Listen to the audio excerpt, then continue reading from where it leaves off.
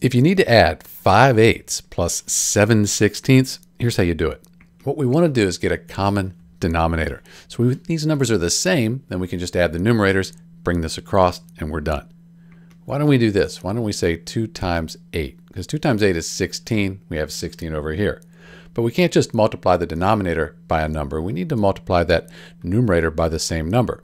That's because 2 over 2, which is 2 divided by 2, is 1. So multiplying by 1 doesn't change the value, just the way it's represented.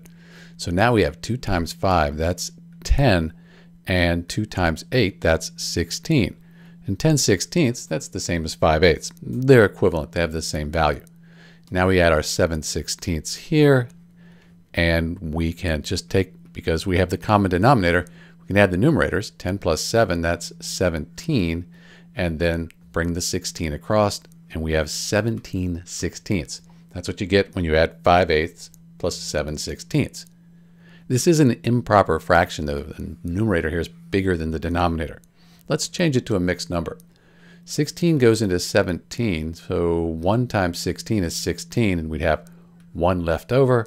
Bring that 16 across, and we're done. So 1 and 1/16, that's equal to 17/16, and that's equal to 5/8 plus 7/16. You can even check this. 1 times 16 is 16. 16 plus 1 is 17. That's the 17, and we just kept that the same. This is Dr. B. Thanks for watching.